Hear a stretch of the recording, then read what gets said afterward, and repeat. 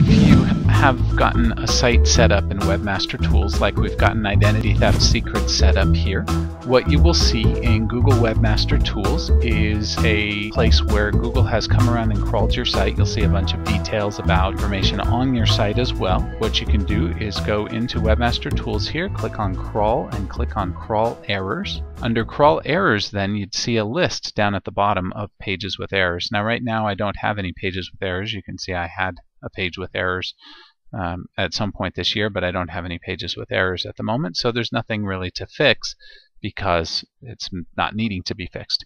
Now, if you do have web addresses here that Google is saying need fixing, then you can either remove them, remove the link to them, or you can, there's a variety of different things you can do depending on what the crawl error is.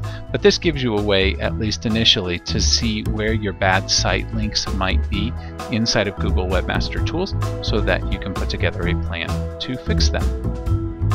If you liked this video, please be sure to give it a thumbs up below. Be sure to subscribe as we have more helpful videos almost every single day. If you have any questions that we can answer for you, please be sure to come and visit us at showmehowtodothis.com.